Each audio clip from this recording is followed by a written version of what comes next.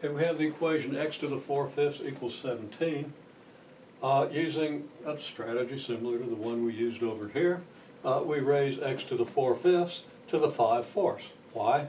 Because that gives us x to the 4/5 times 5/4, and we can easily verify that that is 1. So we have x to the 1, which is just x.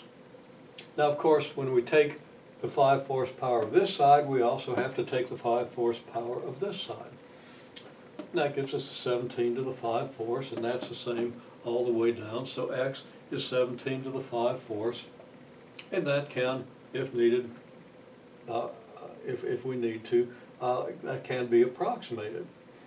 The way we would key that into a calculator, there are various ways. If you're using the up arrow thing, the caret is what it's called, not the kind of carrot you eat, kind of spelled like the carrot you would use to measure the size of a diamond. But you know, that's the shift 6, that's the thing that we're used to using for the exponent. So you could calculate 17 raised to the, and you want to put parentheses around 5/4.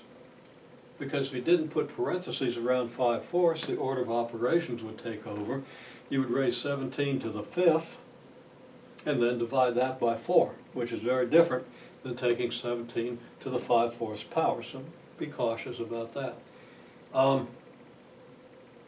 And, you know, if you don't know how to put something like this into your calculator, bring your calculator to me. So a lot of times you have an x to the y or y to the x button on the calculator. And you know, you would need to know how to use that, which is very straightforward, but that's kind of the standard way of doing it.